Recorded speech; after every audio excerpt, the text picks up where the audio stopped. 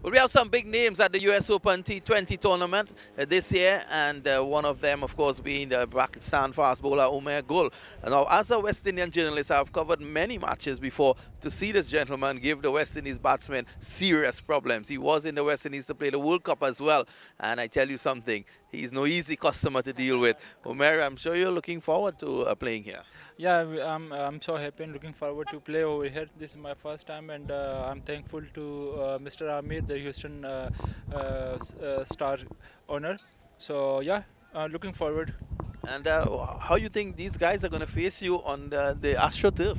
Yeah, the same thing. I'm thinking how I will be able to bowl over here. But yeah, we are here being a full member country. We are trying to promote cricket all over the world, and this is a good opportunity for the youngster to play with us and gain some experience from us.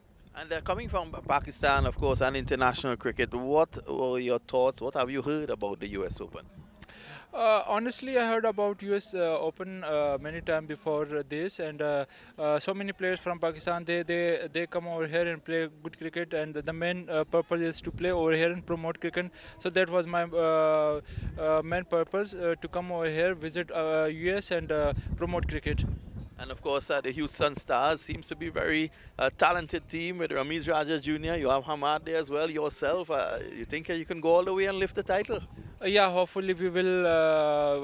We are trying to lift the title because we have some good side.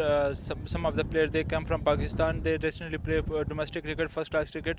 So we are hopeful to win this tournament. Well, Umer, we want to wish you all the best as you add so much to US Thank Open. you. Thank you very much. Well, that's Umer Gul, and it's a household name. Obviously, he's going to bring a lot to cricket here at the US Open, and the young man says that he wants to play his part to ensure that cricket develops in these parts.